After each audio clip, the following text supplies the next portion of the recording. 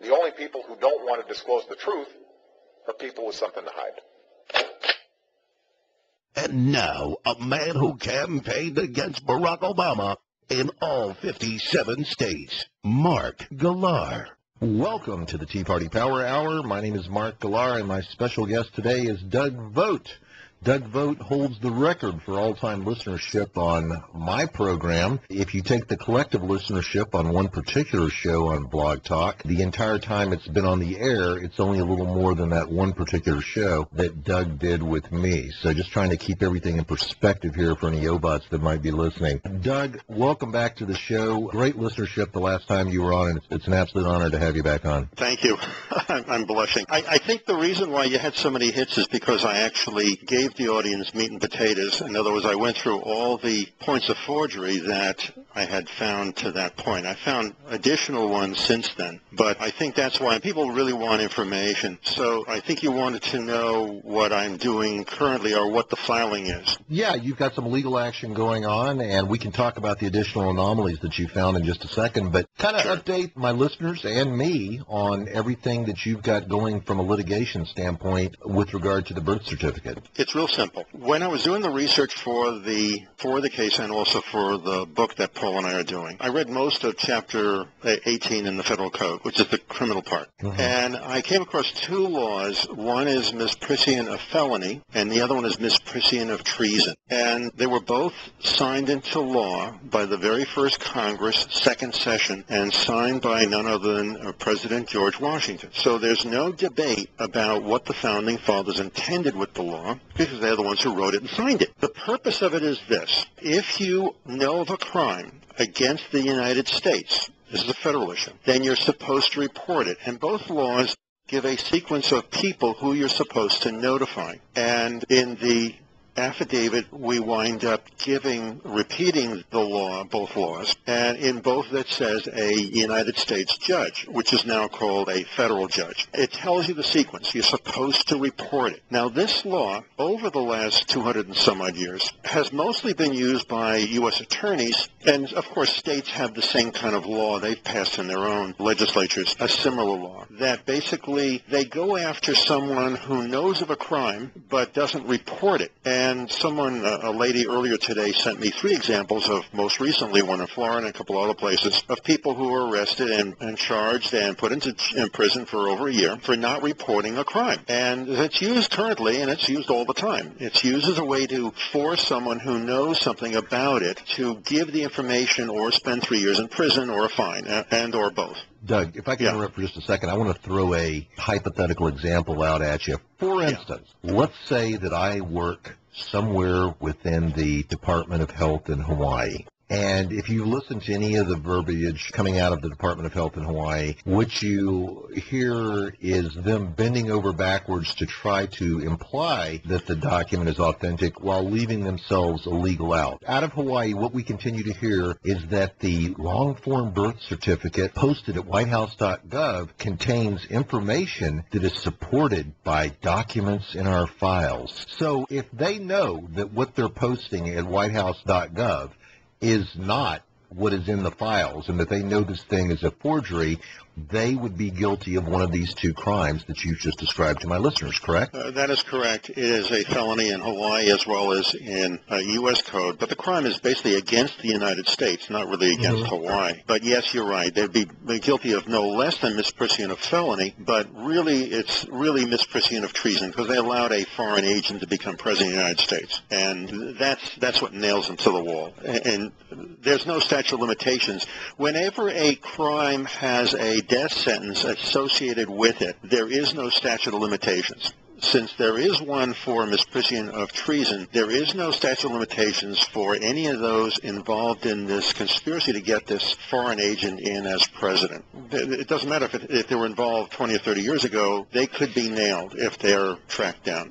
What's more important about what I've done and why I filed it this way. We got an answer back. Oh, by the way, if people go onto the web, we have a new website for this stuff. Besides, we have one is vectorpub.com, and the one we created for just this is called ObamaForgeryBook.com. MSNBC.com, and I have all the pleadings. In fact, I scanned in my affidavit and the exhibits in grayscale, so you don't have to see it in black and white. You can actually see something, and you can see the detail. It won't be in color. You've got to pay for that because it costs money to print out a color one. But you can see all the evidence and all the proof. There's 20 points of forgery in it. Now, back to the significance of this case. It appears I'm the first person in the United States that has filed anything under those two laws, ever. That's why, if you read the response we got back from the judge, it was most likely written by his law clerks, because it's the lamest thing. It doesn't answer what my filing is. My filing is merely under those two laws, and I'm just asking, and we gave him a sheet for release,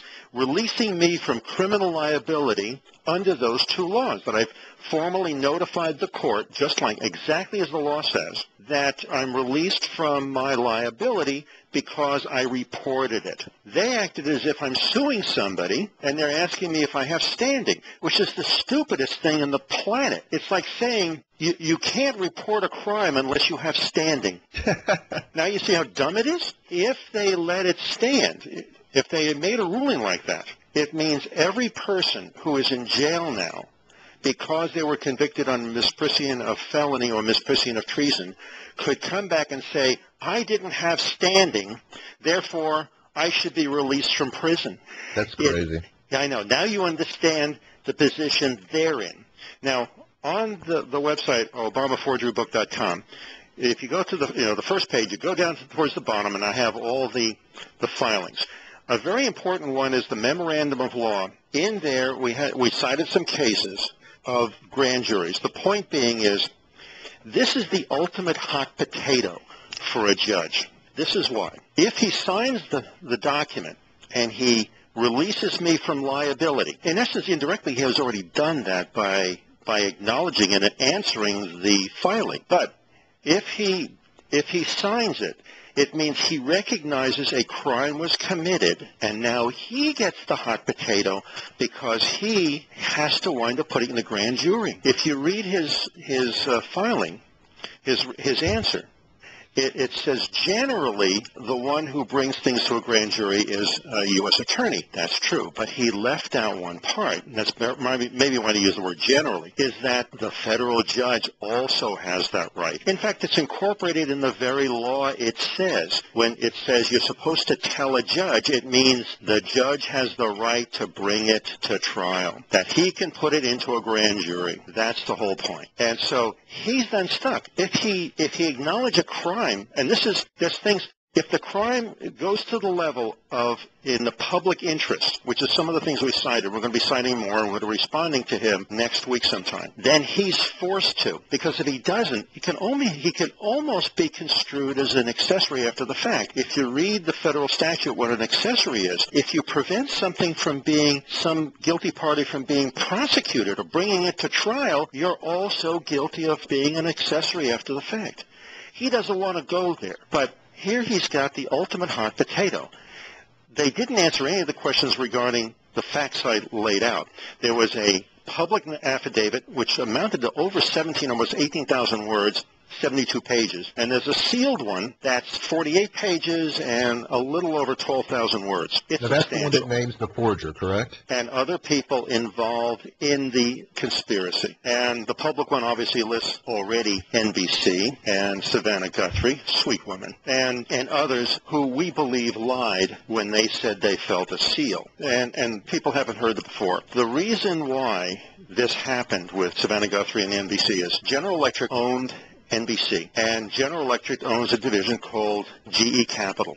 They basically fund and lease their equipment, big installations, dams and things like that, generators. And they also got into the loan business of housing, and they were stuck with no less than $340 billion in unproducing paper, bad loans. They appealed to the administration. This is back in, I think, 2008. And they appealed to the administration. At first they were turned down because they couldn't take part in the TARP thing. So the administration made a deal with them, and they broke the rules, and they let them basically sell $340 billion in bad paper to FDIC, Federal Deposit Insurance Corporation. Your S&Ls and your banks have to pay into there for the insurance policy. It means, so you understand what's happened.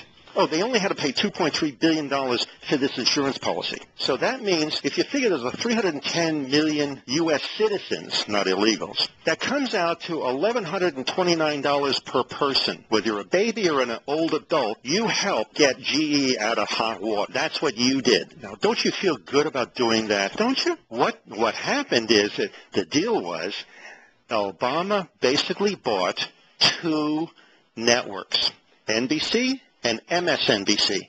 And that's why MSNBC is like Pravda and Izvestia rolled up into one. That's what happened. They bought them lock, stock, and microphone, and that's why. So here this fairly unknown lawyer, reporter, whatever, she's the only one who's allowed to see it. And it's only because during the news conference, which is on vectorpub.com, on the page that's for the Obama stuff, you can click on it. On the bottom of that second page, you'll see the entire news conference. One of the newsmen said, will any of us see it, see the thing? And some people laughed in the audience. So it means some people knew it was a fraud. And they said, no, and we're not going to. And then somebody asked them, is the president going to see this thing?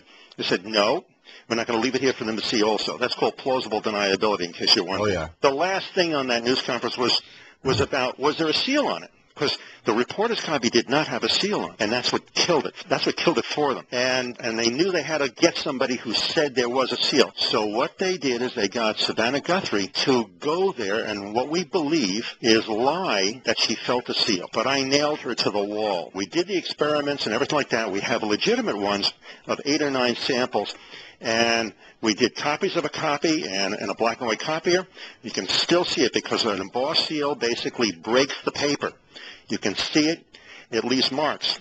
So you see it in color, you see it in black and white. You cannot see it at all in the copy of the copy whatsoever. There wasn't any seal on it. I've seen some of the criticism that has been thrown your way regarding your comment that Savannah Guthrie was the only one to see it. And I want to make this correction for a certain OBOT who might be listening right now. The only people who don't want to disclose the truth are people with something to hide.